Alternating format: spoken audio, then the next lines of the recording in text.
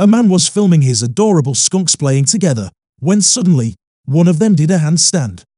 At first he wasn't surprised, thinking it might have been an accident. But then it happened again. This raised the question, is there something special about this particular skunk?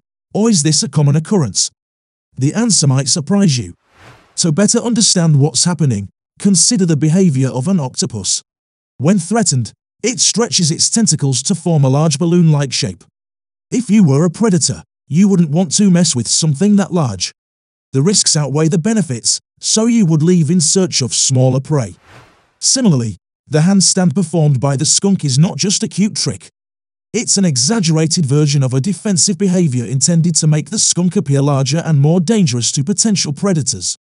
This is a common behavior among spotted skunks as a way to deter threats.